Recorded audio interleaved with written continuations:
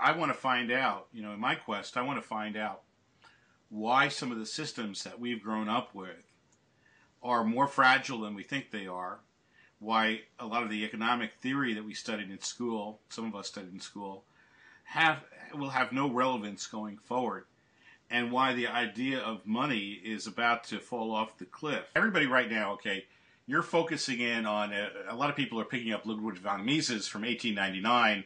They're picking up on Keynesian economics. They are looking at quantitative models. They're looking at Krugman. They're Right. looking at Bernanke. They're looking at indicators. They're looking at money and velocity of money and graphs and quantitative models. But none of them are looking at earlier economics, maybe the works of Veblen. They're not looking at socioeconomics. Everything is time and space now. When you listen to the college kids, oh, I'm traveling through time and space. Well, we're not traveling through time and space here. The economy is structured differently than all of these economic models would have you believe. And really, we're following several trajectories which intersect to make a structure up. And we know what the elements of our economy consist of. The physical world, look around you, that's where you are. All right, you're about to give us. You're going to give us the 6 pillars of a functioning economy. Right? And Right. and I know that there's at least 6 elements to an economy, and there could be as many as 60. It doesn't really matter. I just know that I need 6 elements to have a structure, to have a self-supporting, stabilizing structure. So I know that the physical world is there.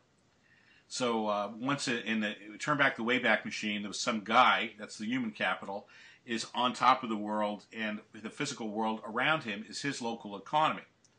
And he's limited by how far he could walk. He's limited by his technology in terms of what he can extract on that land, of what he can eat, what he can't eat. And he forms for himself a society which is based on the rule of law. Now, the guy might be carrying a club, and that's the rule of law as far as that guy's concerned. But nevertheless, that's the making of your society.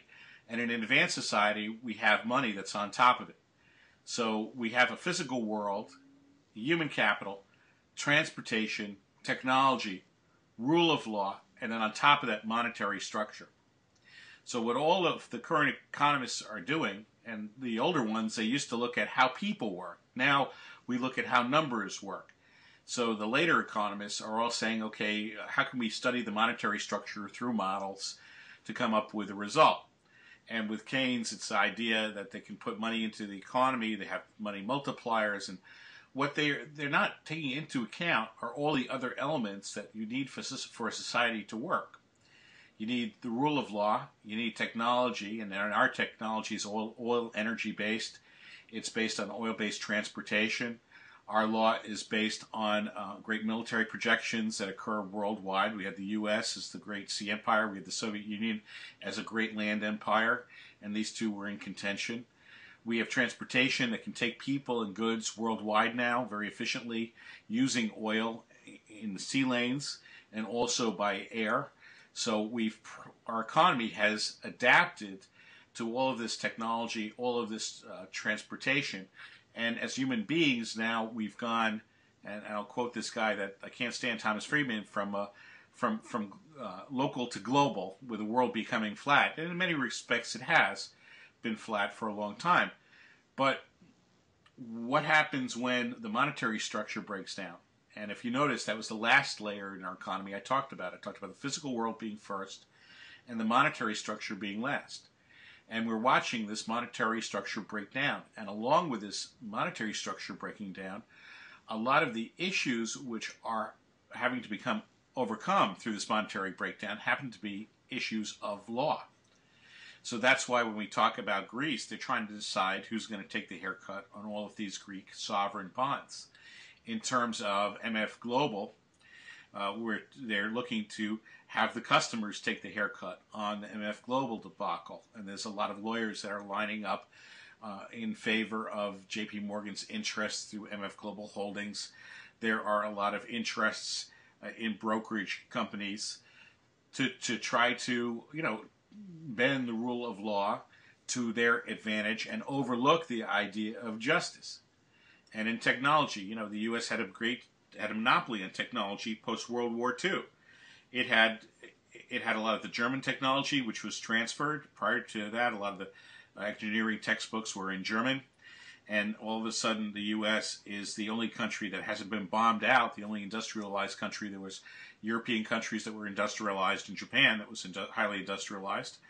The U.S. is the only one with surviving infrastructure, surviving science. And now a lot of the engineering talent has been outsourced to support manufacturing, which is happening elsewhere. Right. So you can see this pyramid that our society but relies let me upon. stop you here. Let me stop you as a layman here and get, with your functioning economy, the pillars of a functioning economy, if any one of them, is any one of them just as important as another? I mean, can we have a complete monetary structure breakdown, which is what we're on the verge of, and I don't think we can stress that enough. We are on the verge of seeing that monetary structure come apart, right? With a little tiny nation like Greece.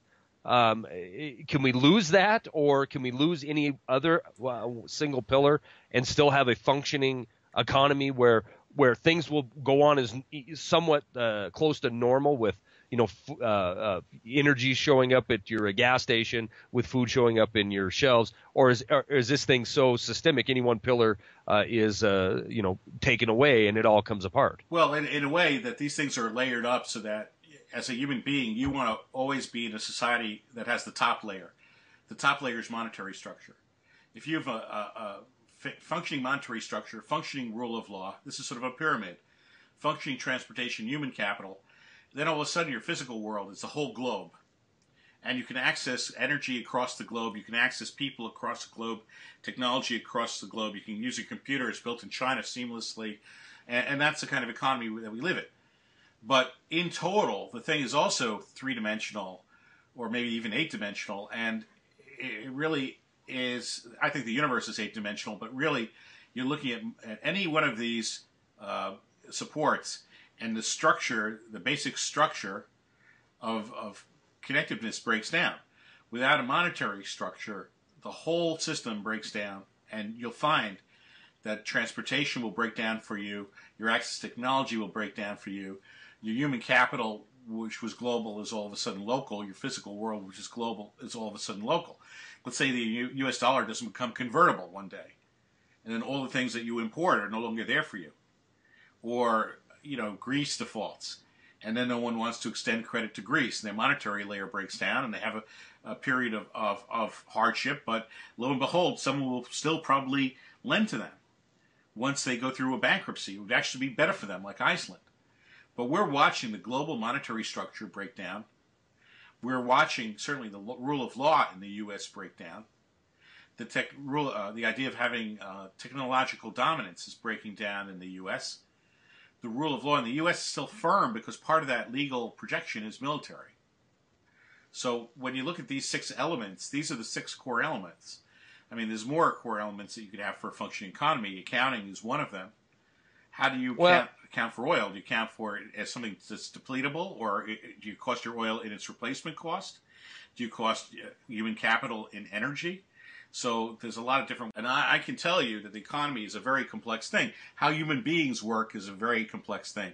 But sure, we arrange ourselves in a natural formation. Look, this is what we need. I mean, this is a discussion we need to have on occasion, because we're inundated with the fantasy reality, right? We're inundated with that nonstop. Ben Bernanke's got the answer because he can somehow prop up the European debt load by shoveling money through the IMF, who can magically switch it into something that the ECB it's legal for them to borrow, and that can spread this debt out. But it really, we need to look at what the basic pillars of an economy are, so we can see when this is going to break down and what stage of that breakdown we're in. Guys, Warren Pollack is going to monetary structure can break in. If it can break in a nation like Greece and affect the whole world, certainly that is in the process of breaking down. Rule of law. We see law, I think, is further along in destruction than anything else, Warren, in these pillars. The rule of law no longer applies in this country. The rule of law was suspended in order to save free market capitalism. We suspended the rule of law we did things, extraordinary measures outside the Constitution in order to keep these firms alive and running. We have the rule of law, and what they've done is they've suspended the rule of law in favor of a flawed monetary model. So the Federal Reserve has all these ideas that if you keep on doing this, then you'll get that. If they take this action with interest rates and set them to zero, or if they inject more money into the economy, then Keynesian economic model will lock in, and all of a sudden we'll have an economy with growth. But none of them know how important the rule of law is. And when you look at places like the U.S., we see civil law breaking down. We see extreme amounts of law in terms of individuals being prosecuted worldwide for offenses against corporations and intellectual property. And this sort of duality of law, where there's a lot of it, which means that you don't have justice, and where there's none of it, which means you don't have justice, is what's happening. It's what happened in places like North Korea. In North Korea, they have a tremendous rule of law, but they have no sense of justice, and that's the breakdown of law. Well, let's look at these examples. We talked about this during the break. Those of you watching on JTV probably heard Warren and I talking about this. But so let's see what happens in countries, in these microcosms that we've seen over history when these pillars come apart. And you brought up North Korea. So run with it. I mean, give us. They certainly have a physical world. So we're looking at a physical world, human capital, transportation, technology, rule of law, and monetary structure. So to the North Korean, they have this idea called, I think it's Juji, where they try to be self-sufficient, living with what they have in their own physical world. And occasionally they'll go to China and import used bicycles, or they'll buy used electronics equipment that's 10 years old from the U.S. or whatever. But you're looking at a society that has very little transportation outside of its own country. They have technology that's at a very low level. Human beings become less valuable to them because they consume food. They don't have a rule of law on an international scale. And the rule of law internally is that of a police state. The monetary structure is not convertible. So you can have all the North Korean dollars that they'll give you, and you can't get anything without a ration ticket, and you can't spend your money externally. So you could look at what a global society, and that's the U.S., you could look at a local society, and that's North Korea. So are we on that trajectory where we're moving from what used to be the U.S. towards North Korea? Well, if we look at another example, I want to skip Greece / Europe, U.S. for a minute and go to the Soviet Union, because a lot of people might think that, North Korea, sure, they close off their borders, they become isolationists, and their economy tumbles because of it, and because of greed and corruption by leadership. But if we look at the Soviet Union, arguably, the most powerful nation, or the most powerful conglomerate on the planet for an extended period of time, what happened to them? What happened to them is they moved from a state of peasanthood prior to World War II to an industrialized society after World War II, and then they took their whole resources and it dedicated them to the defense of their nation, and through the projection of empire worldwide. And what progress they made wound up being jeopardized because they could no longer afford to support their empire. And that's exactly what's happening to the U.S. So when people look at the Soviet Union, they look at the abject failure of the Soviet Union, but they're not starting early enough, because prior to World War II, that was a peasant society with a very low level of literacy and a very low level of education. And then they were decimated through World War II. They rebuilt an engineering-based society with what they had, and they wound up having a tremendous human capital in the field of the arts, in the field of engineering and sciences, and they allocated that to a domestic rule of law and to an international rule of law. Internationally, they were focused on becoming an empire. domestically, they also became a police state. And these two things defeated that nation's ability to move forward. So people in the U.S., they're communistic, they're socialistic, but maybe they were just mismanaged. And that's certainly the case in the U.S. In many respects, the United States is very much like the Soviet Union was prior to its breakdown, from the opposite direction.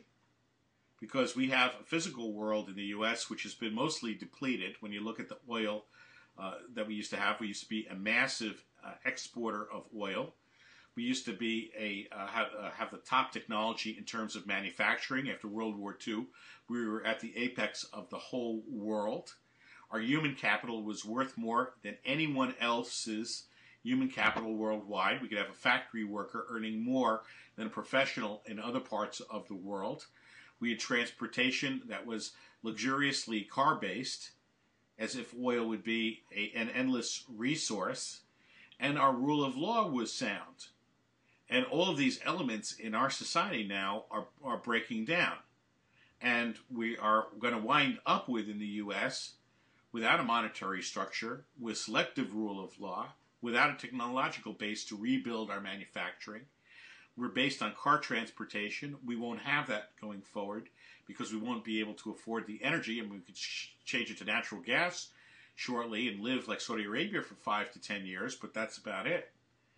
Our human capital is all college educated now, but it's not any smarter than it was previously. It's just the same folks. Now that everyone is, Joy, my kid is a genius. In Kentucky, I'll send him to Kentucky U, and he'll learn astronomy and economics, and then we'll send him into the Federal Reserve to get a job, or perhaps he'll be a lawyer in bankruptcy court for MF Global. It ain't going to happen. Right. It's not going to happen. So we're going to be on island America. The only thing that the U.S. has in terms of rule of law, which no one else has, is the fact that we project military power worldwide. We have aircraft carriers, I think, which are 100,000 tons, which are twice as big as everyone else's. What few countries have aircraft carriers. We happen to have the largest ones in nuclear power. We have $2 billion B-2s. We have what seems to be an inexhaustible army, but I think that's much more perception than reality. We have military bases worldwide that would rival that of the Roman Empire. So we are projecting the rule of law everywhere, and where the rule of law fails, we help to destabilize countries, to put them into a state of chaos. And much of the world has never had a rule of law. The only rule of law it's seen was when it was subjugated through either the Roman Empire or the Ottoman Empire or the U.S. Empire or the Soviet Empire, as is the case, with Afghanistan. When there's no empire there, it becomes lawless.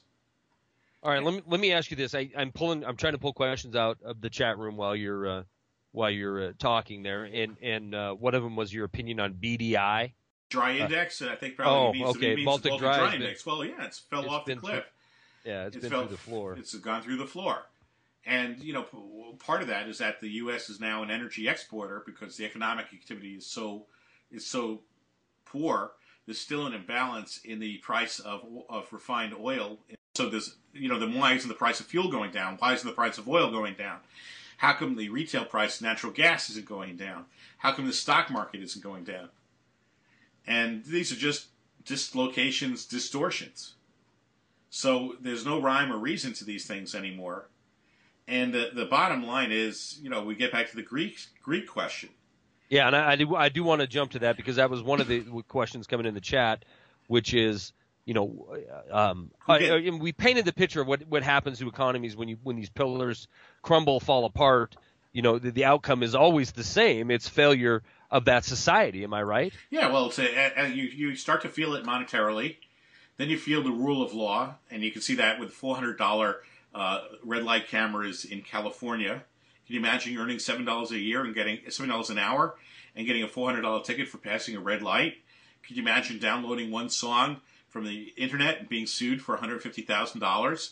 Could you imagine giving up your citizenship, moving to New Zealand, and then having the FBI show up at your door and confiscate all your assets?